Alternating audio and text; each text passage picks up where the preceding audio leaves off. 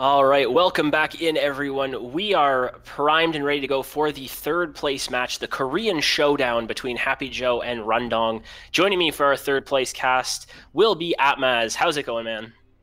Hello, pleasure to be here. Thanks for having me cast with you. Yeah, the third place match, we're already there.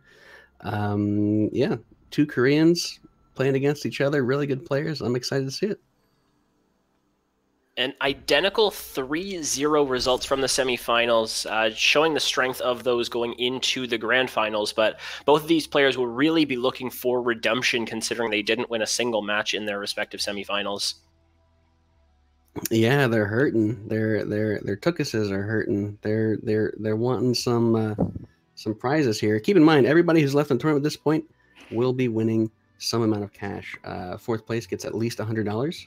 So they're secured in their winnings. They're just trying to earn a little bit more in this third place. And yeah, happyjo, as we've seen him on stream I think 3 times now, favoring red in each of his decks. Yeah, a very red-heavy lineup, not actually running almost any blue, and the one deck that does have blue in it is now banned out by Rundong, whereas happyjo goes to ban out the card down in the bottom corner that's showing the Priest, the new card released in Part 2 of Resurgence, so I would guess that would maybe be leaning towards a Rakoan-style deck? Yeah, Priest of Everlife there, or it was the new one, right? Yes, the one that gives the buff. Right. Yeah. I mean, I guess I would like to have seen that, but I guess it's banned now. And we're gonna go with green red Crackthorn for happyjo versus Rundong's. I believe this is just going to be a red. What do you want to call it? Combat mid range deck. Yeah, it definitely lends itself to be more of the mid-range style. Silent Horsemaster in there gives that red the extra mobility that it really lacks. And then you have all of these control tools in there. So with the double Cypher's Wrath and now seeing an Axe Grinder open from happyjo, Rundong will be really looking to pick up a Ground Shaker. But now seeing Fire Elemental, I wonder if this is more of an angry red. That'd be interesting to see. We haven't seen that in a while. I don't think I've actually seen a Rundong match. I wasn't able to watch the other semifinals, so it could be. Yeah, we could see some Firebringers, Hate Seeds, things like that. But Fire Elemental by itself is also good just for ramping up some land and getting red to where it needs to be to play things like maybe he runs Baldurian, things like. Yeah, exactly. Getting to that 5 mountain requirement, Baldurian, like you mentioned, of course, Havoc being the big removal for red, a big single target removal for red. Definitely needs to ramp up as quick as possible, and it allows you to do something like this where Rundong goes for the double neutrals on 2 consecutive turns and still gets an aggressive mountain very early on in the game. Yeah, this is looking more and more like an angry red. I'm sure we'll see some Axe Grinders come out. He's already got the mountain position for it. He's able to harvest next turn with the Fire Elemental, unless happyjo chooses to use a Flame Burst, which of course you normally want to save that for a beefier creature or use a Cypher's Wrath, but he may have no choice here. Another Axe Grinder picked up does give happyjo something to play on this turn. Could just go for a forest and wait a turn, see what Rundong plays, and then respond in that way. Not really under any threat at this current point because the Fire Elemental is so far back. Even though we can see the Horsemaster in Rundong's hand, it still doesn't immediately impact anything for a couple turns. Fire Elemental is going to have to get into a better position. It can get up the board, but that still doesn't represent actually dealing damage over the next couple turns. But happyjo still sees it as enough of a threat and does go for that Flame Burst like you mentioned. There's a Recoilcopter, not the best creature to draw off the top. You want something, man, you would love an Axe Grinder right now. Oh, only gets a Leia. That's, ooh, cannot play anything. Passes his turn immediately, Rundong, with an empty turn and happyjo Heart. Yeah, that is a difficulty of going for a draw so early on in the game. Sometimes you hit a creature that you can't meet the land requirements for yet. So Rundong getting not necessarily punished, but a little sad in that situation because he went for extending land so early, now doesn't meet the land requirements to actually play out his creatures. Oh, and another Cypher's Wrath. That means he has to choose to draw again, and if he does, he can't play any creature. So yeah, he's just going to make a mountain this turn so he can at least drop a Leia and guarantee some sort of fair harvesting next turn. Well, not guarantee, but hopefully.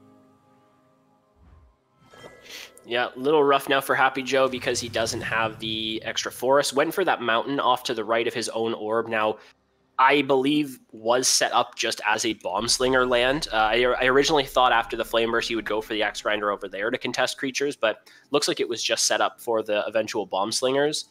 And now having to wait actually for more forest to be able to attempt to clear Leia through like a Deepwood Soccer play.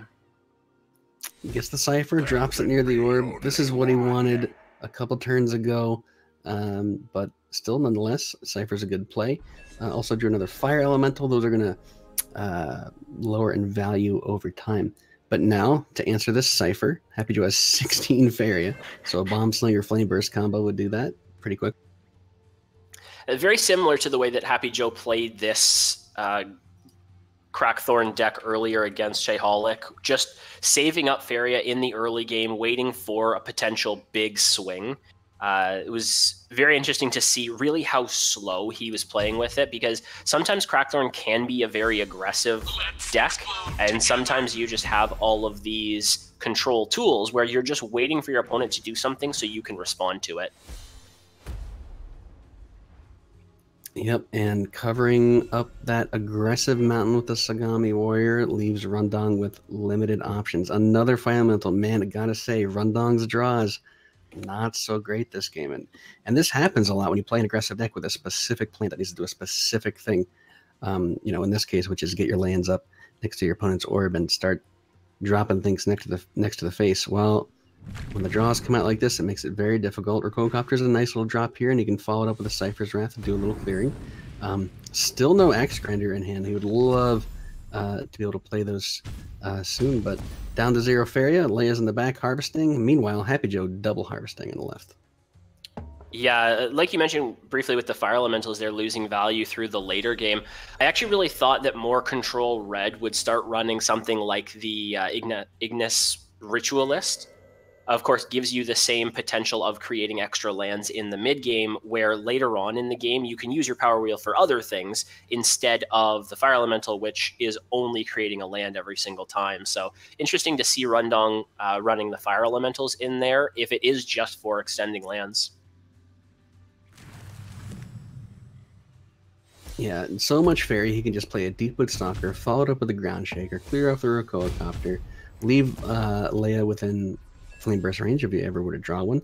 Crackthorns are still to come. He's almost up to the threshold for that. There's the first Axe Grinder for Rundong, but unfortunately now there's a Ground Shaker staring it down, so it's still probably worth playing it. Then you can follow it up with a Cypher's Wrath. What you don't want to happen is to play your Axe Grinder and then Deepwood Stalker run into it and follow it up with Cyphers or something like that, so he chooses not to play it, sitting on his Faria. That allows Happy Joe to triple collect. Yeah, like you mentioned, that Axe Grinder just doing work on the far side of the board right now, double collecting every single turn, where Rundong is really limited to that top corner well. He's only got that one guaranteed single collection, and both players really fighting for positioning over the bottom right. Now that Happy Joe has established his creatures, he's triple collecting, and he's just going to continue to extend a board advantage. Big thing for him in this situation is finding something like a Crackthorn, something to actually push an advantage. Whereas Rundong going for playing nothing that turn, you're really just making Happy Joe wonder, what does he have in hand that he's not playing? Right, and on the opposite side, Rundong is thinking, man, how do I break through these units? A double neutral there. Wow, I really like that play. And of course, there's the final Flame Burst. Oh, and you know what? That Shimmering Statue is such an annoyance to Rundong, even though it does give him that health. He can no longer harvest from that well in that position. He'll have to make a mountain if he wants to start harvesting from there. So Rundong being starved right now out of Fairy. He does have a Garrodan, but you know, Garrodan doesn't take care of the Ground Shaker, and he can't even play it for another turn. I think Rundong has a really good line here of a mountain and then developing Fire Elemental between the wells, and then creating the second mountain also between the wells. So you block any type of Bomb Slinger play from your opponent. The only thing they could have would be a Flame Burst or Cypher's Wrath from the hand. That would take Rundong down to 4 Faria. if it survives and he double collects, he would go up to 9 and then could +1 into Garridan next turn. Going for a somewhat similar line here with the Axe Grinder. Currently looks like it's going to trade into the Ground Shaker and then set up for a +1 Garridan. But I think that was a really interesting position that Rundong could have taken between the wells. Yeah, you're right. And because happyjo has so much land, neutral land here, he can pretty much put a bomb slinger wherever he wants, no matter what Rundong drops. And that's the reason he's making all those neutrals, is just to get that territory to drop his bomb slingers, to continue to control the board. I mean, you can see here, and how many turns has happyjo been triple harvesting, when Rundong has been locked out. So, that's going to tell the story of the game. The longer this goes on, the worse Rundong is off. And when he's playing an aggressive deck, or at least a more aggressive deck than happyjo is playing, and this is happening, this is not where you want to be. Yeah, I think happyjo reading into the Garridan as well, wanting to play the Horsemaster and get the Ground Shaker moving up the board.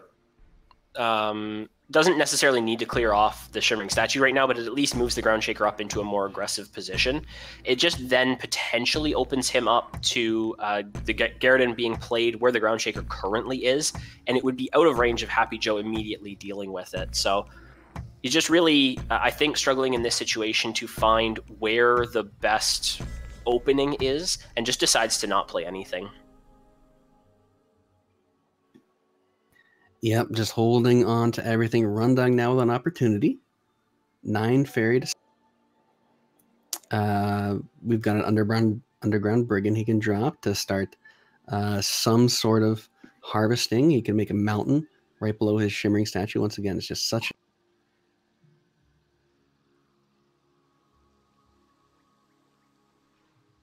It's really awkward for Rundong now, because happyjo has the resources and the board control to play as slow as he wants in this situation, and you're just making your opponent make the first move, and anything that Rundong does looks like it's not going to pan out well for him.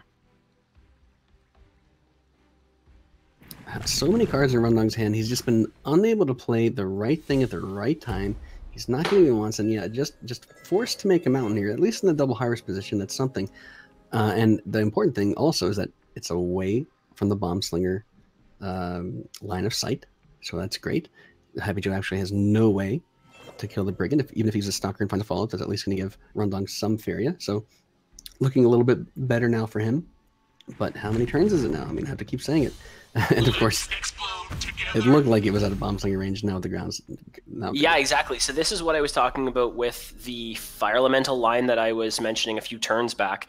Because Rundong would have been able to set up the Fire Elemental and the extra mountain could have come down, it would have actually been protected from that bomb slinger. Whereas this line, when he goes for the brigand, happyjo is able to respond with that opening up that bomb slinger line. The Ground Shaker does survive, so as long as happyjo can find a way to efficiently deal with this Garridan, he will continue to have board advantage. But at least for now, Rundong has set himself up in a position where he at least has some way to potentially come back into the game. He pulled the trigger on his largest bullet. Garridan is on the field, and he has to make the most of it. This Garridan has to do a lot of work. Maybe he'll be able to double harvest on the left side somehow. The removal in Rundong's hand is not great for a Ground Shaker. It specifically doesn't have a Flame Burst. So, you know, Cypher's Wrath can clear if the Horsemaster. He could try to start some double harvesting and start coming back. The problem is there's a Leia now defensively played for happyjo, so any kind of aggression he would launch would be shut down pretty quickly. Bomb Slinger can take care of it. There's actually a few options here. Bomb Slinger is one of them. But if he does not Cypher's Wrath the Horsemaster, he opens himself up to a Flame Burst clear on his Garridan, and I don't think he wants that.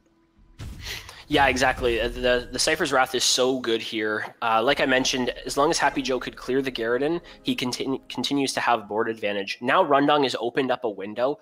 Garridan, of course, being a 6/6, a very strong body onto the board to take trades, but because it has the flying in charge too, Rundong is setting himself up for a position where he can actually start to collect his way back into the game. If he's able to have this Garridan double collect next turn and still have resources out of hand to clear happyjo's creatures, and then double collect on the following turn and start putting his own more creatures back onto the board, this is how Rundong can start to get back in the game. We, of course, can see that Crackthorn probably will come down this turn for Happy Joe, and then it really depends on where the buffs land, how quickly he's able to push an advantage. But Rundong has now opened himself up to find a way back. Yep, if there's any chance, it's now. He's had a tough time all throughout the early game. In fact, Happy Joe is now in the aggressive stance as the more late game green-red Crackthorn deck. So it's not, whatever Happy Joe does, it's not going to be great. Looks like Crackthorn is coming out this turn. He'd love it to land on that Ground Shaker a few times, and actually, okay, oh, almost every hit on the Garadan, I think. And yeah, not bad rolls there at all. Crackthorn in place to reserve the spot for the Ground Shaker. That's 11 damage, and oh my goodness, because so many hits on the Garadan, Deepwood Stalker can clear it off. Yeah, fantastic there for Happy Joe in a few different ways. Of course, you mentioned that the Garadan takes all the damage, so that sets up the clear with the Deepwood Stalker. But a big thing here, because of the dash of Crackthorn, the 6/4 Ground Shaker would very easily be able to die to a Bomb Slinger. The Crackthorn dash blocks that. And the Crackthorn buffed itself enough that it doesn't even die to a Bomb Slinger. So really big getting the spread in the right ways for a lot of things to go right there for Happy Joe. Let's explode together. Having to spend Emperor's Command plus a Bomb Slinger to clear off that Crackthorn. There's another Crackthorn drawn. Now there's a high chance if this Crackthorn is played, this Bomb Slinger is destroyed. And in fact, that seems to be the thing to do. Here it comes. He's moving the Ground Shaker forward, and yes, that was a very good chance for that Bomb Slinger to be hit. 11 damage once again through next to face, and even more now, 13 with Rundong's Guidance. That's lethal next turn. Yeah, a little disappointing there. The Ground Shaker doesn't pick up a couple more buffs and deal a little more damage on that turn, but like you mentioned, it's another creature in behind as a reinforcement, more than enough to end the game on the following turn. And Rundong really on those early turns had gone for that draw and didn't find a creature to play, and that set him behind. And then I think going for that Fire Elemental line between the wells could have potentially been a little bit of a comeback to set up for a Garadan, but you never really know in that situation. Happy Joe very easily could have had a card in hand that counters that and just played out the game super slow until he got to his Crackthorns. And now Rundong has to choose, what would I like to play against Crackthorn? He's going to go with blue. Looks like a blue jump of some sort. I would imagine his other choice would be green-blue. So we're going to see possibly some animated banquets flying around. Some Tritons, I imagine, versus this Crackthorn. Yeah, it definitely is a deck that can take a game against Crackthorn very quickly because you have extra mobility to start out collecting them. You have either the buffs or the debuffs of the control tools to take early trades. Just really depends on if your opponent is able to get some value out of things like the Garadan that we see in Happy Joe's hand, or find the right value swings back with something like Cypher's Wraths or the right positioning for Bomb Slinger. So there's a lot of very big positioning things that we'll have to keep an eye on throughout the course of this game.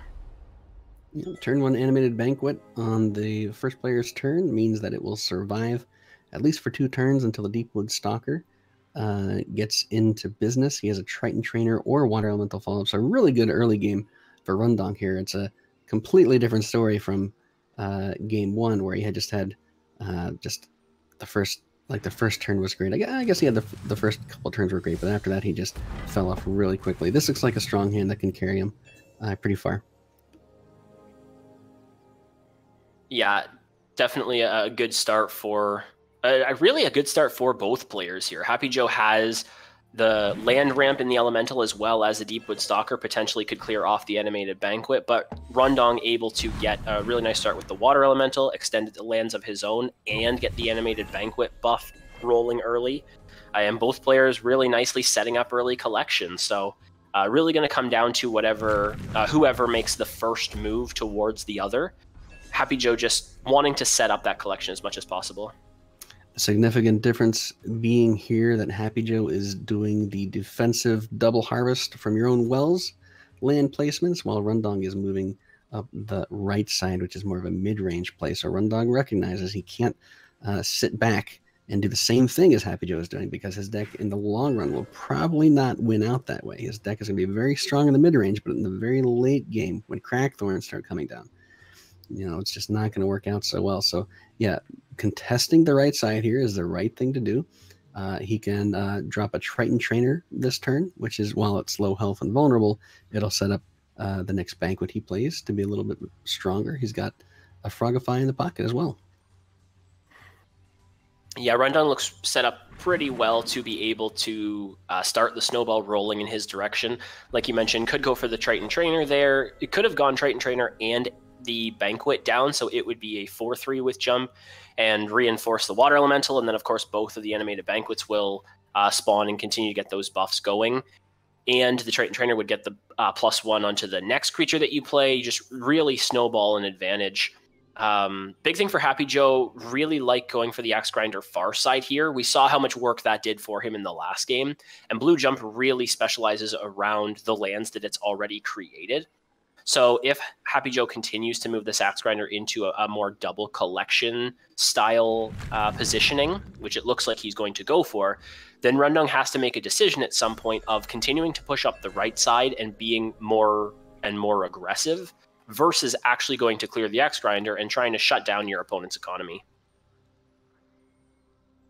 Yep, and it'll all come down to the conflict that's about to happen in the lower right as the lands meet. Happy Joe is fine for that to take as long as Rundong wants to win.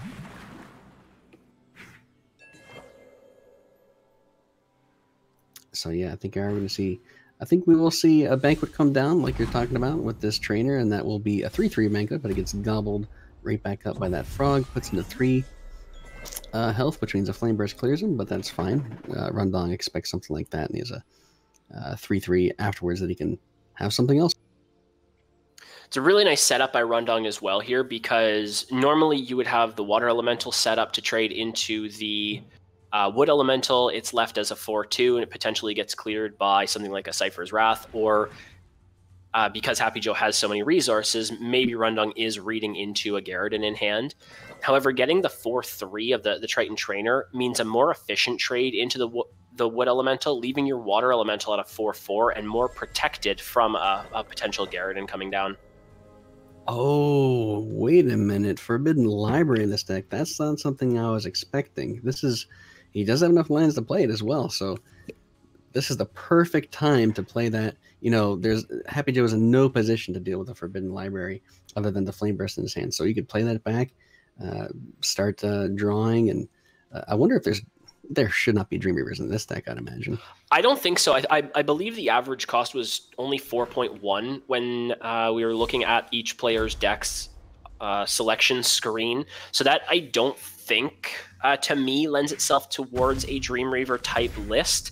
I think potentially just very similar to the way that we saw Tale of the Old Turtle being run in a Blue Jump earlier on in the day. It is just a deck that needs a little more card draw, needs a little extra oomph in certain matchups. And Rundong choosing to run Frogifies means he has more events and can't run Tale of the Old Turtle for the same value. So he's choosing to run Forbidden Libraries instead. And I really like the choice to use the Triton Trainer there to clear the the Earth Elemental, so that he doesn't lower the health of his creatures all to 3, protecting against that Garridan. He's fine if the Triton Trainer dies. He expects it to. You always do when you have a 1 or 2 health creature. And in fact, here's the Flame Burst on the Forbidden Library, so it never got to draw, but that's still a 2 win. Happy Joe just not kind of having the right things in hand right now. Garridan would be fantastic, and then set up into Double Deepwood Stalker to clear off the Banquets. But right now, if you go Garridan, it actually doesn't do that much. It clears off the Triton Trainer, but doesn't clear off the Banquet left in behind. So it looks like Happy Joe's just actually going to Leia and try to wait it out. Aurora Drawn, that's a really great card to have when you want to preemptively buff against a Garridan. You can, in fact, even clear Leia right here, the statue she leaves, and then Aurora back up from 1 health. Instead, he's just going to trade, surrender that creature entirely, and now he can play something like a Triton. Leia does have Death Touch, so you can't exactly value trade into.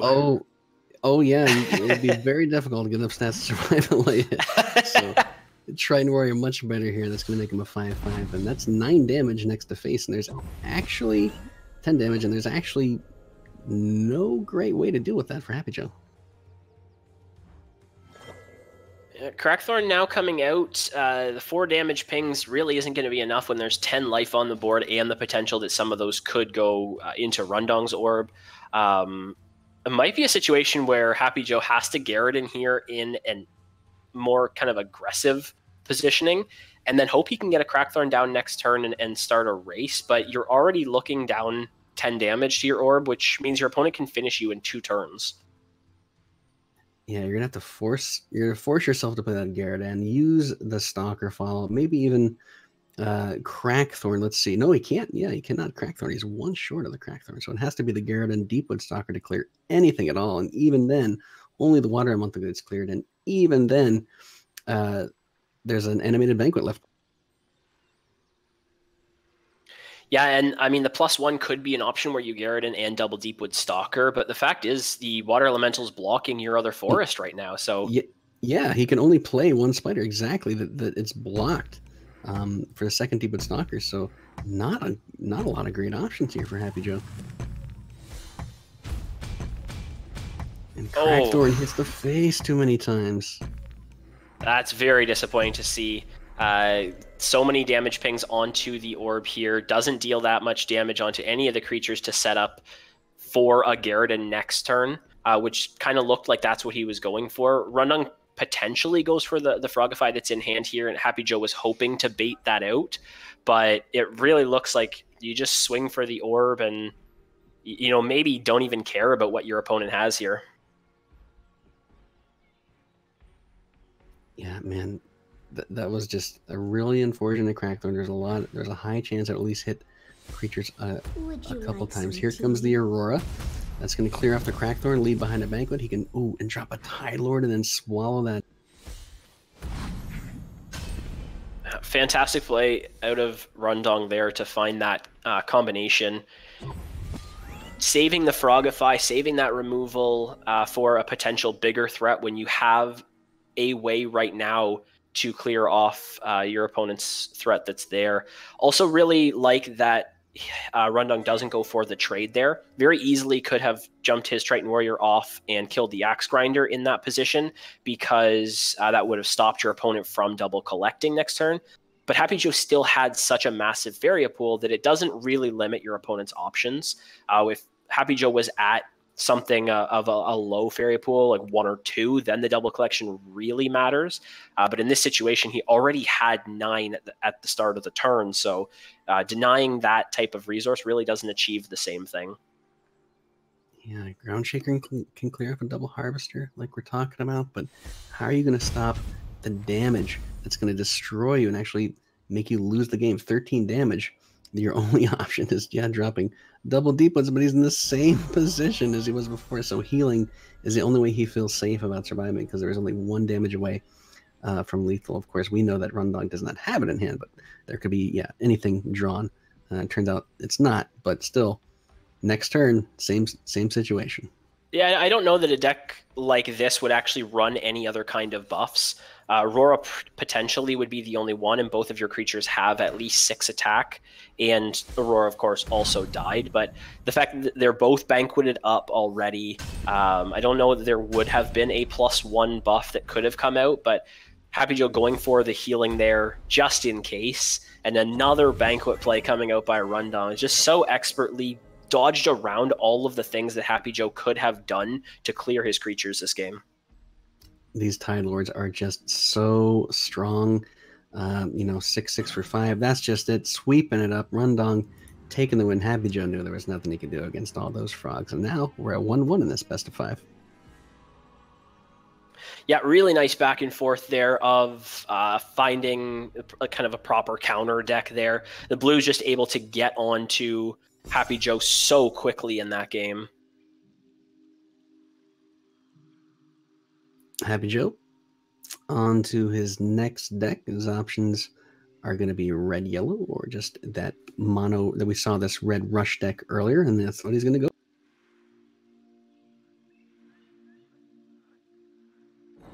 Yeah, that is the one that he locks in, so definitely going to be looking for something like the Queen's Guard start. And then Rundong going to be looking for something like an early Frogify, early Aurora, and try to swing the board back in his favor. Or you're looking for something like a Battletoads so that you can get out onto the wells and collect, so that you have enough Faria to reinforce your creatures after the early trades. Yeah, this is very similar to a matchup we saw earlier. Yeah, it was this red rush deck versus a blue deck with, an Aurora came out. There were Triton Warriors. Now it's a little bit different here. He's opening with a Tide Lord, and well, of course you cannot open with a Tide Lord. So his only starting play is the Battletoads and Talea. Meanwhile, Queen's Guard has an open path to the. Yeah, if it's a Battletoad start here for Rundong, try to get that collection going. It'll be interesting if Happy Joe goes to clear one of them or does just swing for the orb, because you kind of want to get a little value before your opponent's able to do something like playing Aurora. That also sets potentially up for a decent Axe Grinder position if Happy Joe wants to go to the left or to the right and clear off one of the Battletoads rather than going straight for the orb here.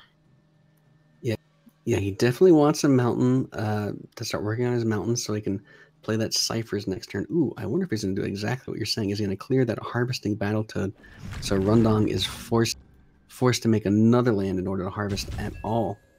And that's exactly what he's doing, and I don't mind that at all. Yeah, really smart going for this left side one, because one, it's quicker at getting in between the wells. Rundong could go for a double neutral, and then it's already in a double collection position. But secondly, Rundong has to create a land off to the right side if he wants this Battletoad to actually collect on this turn, which means that should leave the land exposed for Happy Joe to create the Axe Grinder position on the following turn. Now, fantastic top deck for Rundong here, picks up that Aurora that we were talking about. Perfect timing for Aurora. There is no great answer for Happy Joe either. He has no Flame Burst, which is really what we want in this situation. To clear this, he has to spend a Ciphers and an Emperor's Command. That's 4 fairy, 2 cards. Afterwards, he actually, well, he could play the Axe Grinder afterwards as a follow-up, but that is just a really good turn for Rundong there. Yeah, I think the Grimguard pickup kind of changes from going for the Axe Grinder position to now going for a Grimguard right beside Aurora. Looks like he's going to do it right in front of the orb as well, but like you mentioned, there is that Emperor's Command Cypher's Wrath play to clear off the 6/3. Oh, he's going to clear Aurora instead and hope that the Battletoad trades in with the Axe Grinder. That's a good way to force your opponent to make the choice. Do you want to harvest now, or do you want to clear my unit? He clearly is fine with Happy Joe is fine with him clearing the Axe Grinder. It puts the choice in your opponent's hand. Getting rid of the harvest is important when you want to keep things on an even playing field and continue trading with your opponent. Tide Lord comes out before he makes the trade here, it looks. Yeah, fantastic one there. Positioning is so key for that type of play from Rundong, because getting it in the middle gives it full range of the board right now. Depending on what the creature is that Happy Joe plays, the Tide Lord can go and contest it. If it's no creature that comes out from Happy Joe because he's waiting for some type of setup, then he can go directly for the orb and start putting Happy Joe on a clock. And yeah, I mean, you're the one being aggressive, and now with this Tide Lord, you're on the other side of the coin here. Tide Lord down to 4 after that Emperor's Command, so he respected it enough to fear the clock of the Tide Lord. This also means Tide Lord cannot clear the Grimguard in one hit. Aurora's trick onto the Grimguard, and that is devastating. Yeah, that may actually just be the game right there, because Rundong is now in a position where he's winning the race. He also has a defensive creature which burns his opponent, and he took control of Happy Joe's only creature. So it's just such a massive swing in terms of what that creature represented for Happy Joe, for Rundong to take it with the Aurora's trick. He can even Frogify this turn, get rid of that Grimguard, continue hitting the face. Yeah, he's putting his Grimguard in the harvesting position. This is just going to get out of control. Oh, even clears the Frog just to stop any kind of harvesting because he's in no rush to win. Yeah, right now for Rundong, it's just control. Going for the clear there just means if he's able to collect next turn, he can play another Tide Lord down and do even more represent even more damage to the orb. You're really limiting what Happy Joe can do here. If you leave that Battletoad alive, Happy Joe could potentially put it in between the wells and get the double collection that really reinforces. One of the things for a Red Rush style, the Combat Rush is a little different, but Red Rush generally runs things that are all their creatures are kind of in the 4 cost. You of course have your 6 cost of Queen's Guard, and then all the support tools are about 2, or Flame Burst being 3 Feria. So collection is very important, or at least having creatures that get the combat trigger down. But if you're able to set up on a well and get that collection every single turn, it's massive for the potential that Red can actually do. Rundong even able... Oh, stats, he just sweeps it up. I was just about to say, those Tritons are just able to cover the lands of his opponent, making it so he can't even defend. That Aurora's trick on that Grimguard. Man, when your opponent's at 5 lakes and you drop a Grimguard, you know, sometimes you're doing a little roll of the dice. Yeah, very much look like a tech choice just because you are going to that 5 lakes. Rundong just playing it out really well. Yeah, and we are in game 3 of this best of 5. This could be the final game of the match. We'll have to wait and see if Rundong can pull out the victory here. In the meantime, Happy Joe switching to his red-yellow deck. Yeah, red-yellow burn, still looking at kind of the same strategy as the previous game. You have all of these creatures that just want to fight, and then you have the red control tools that are going to be the extra damage pickoffs to everything. But Rundong start with the Animated Banquet again into another creature just means he's going to start that value train rolling, and without a creature in hand for Happy Joe, it's going to be very difficult for him to catch back up. And this Animated Banquet just barely escapes the Cypher's Wrath. Bloated Toad comes down. That's a powerful combo. When once again, the Animated Banquet will cancel out the last words of the Bloated Toad. So after that 4/4 dies, there is a 2/2 coming up. It only costs 1. That's so early game. That's really, really strong.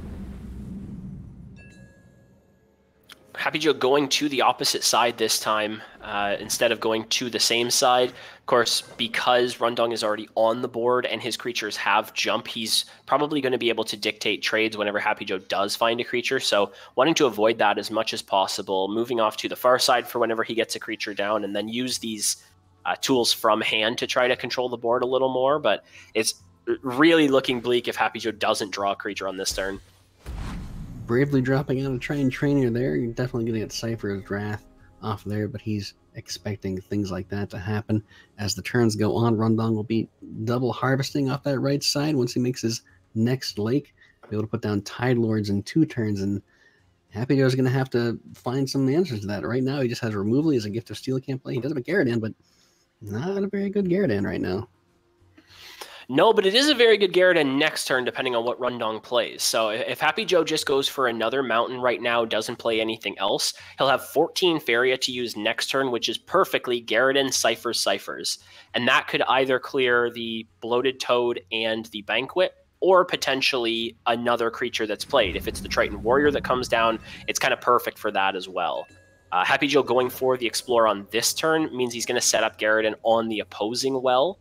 And we'll have to see if Rundong reads that that's the play, or if he doesn't play any creature, or if he's going to play something down this turn. I think he's thinking about the Triton Warrior. Happy Joe certainly wants something to happen, or he wants to draw a creature he can play. He either wants to be able to react to something, or draw something he can put on the board and make things happen. And yeah, Sunken Tower, even if it's played, Garrodan can't reach that. A really smart movement here by Rundong, though.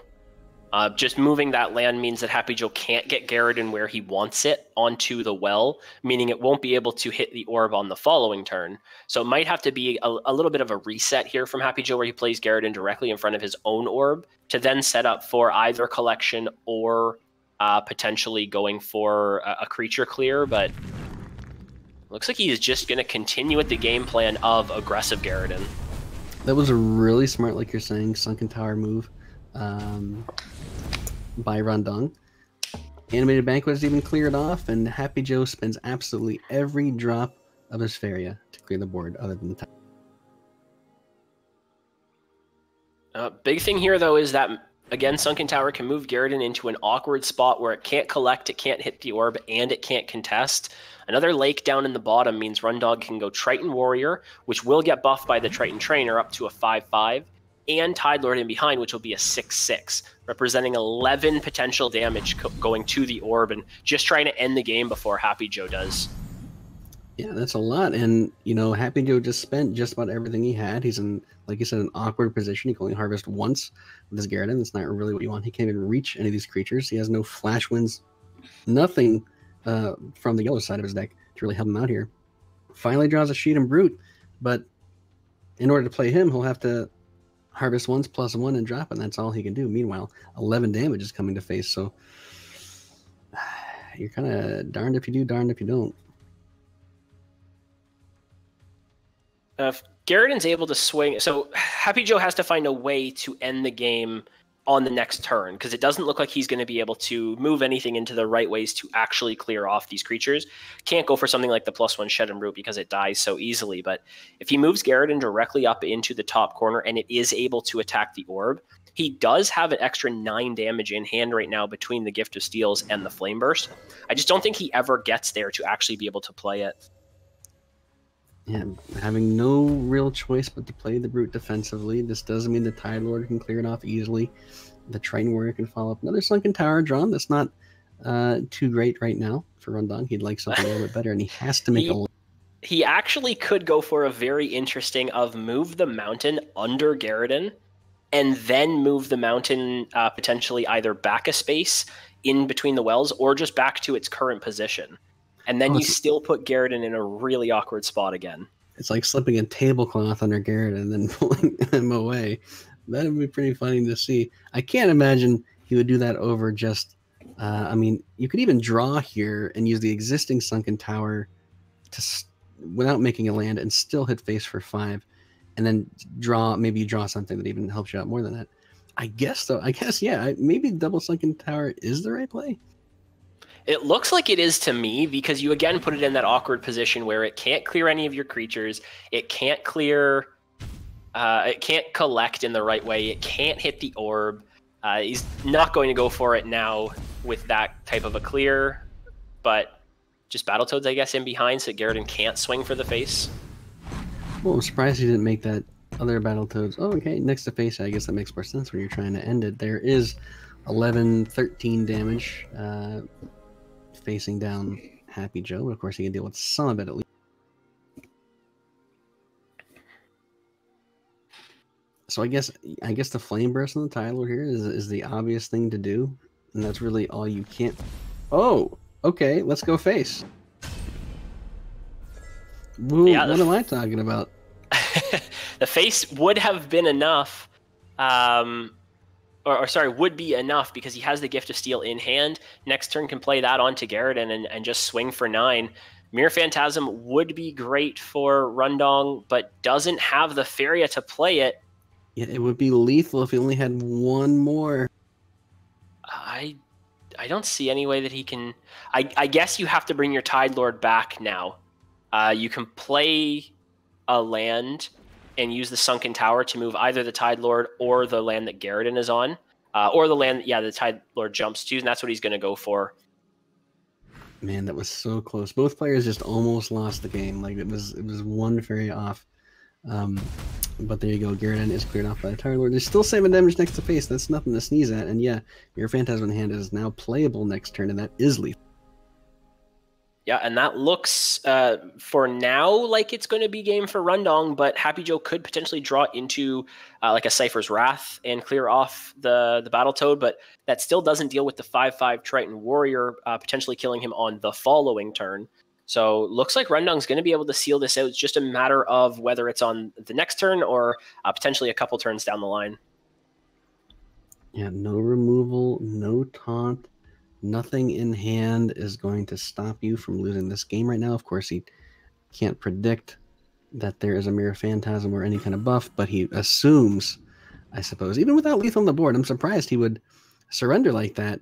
And that gives Rundong the series. That's it. In this best of 5, Rundong takes 3rd place, and that's $400. And happyjo gets 100 himself. But yeah, really well played out series as well.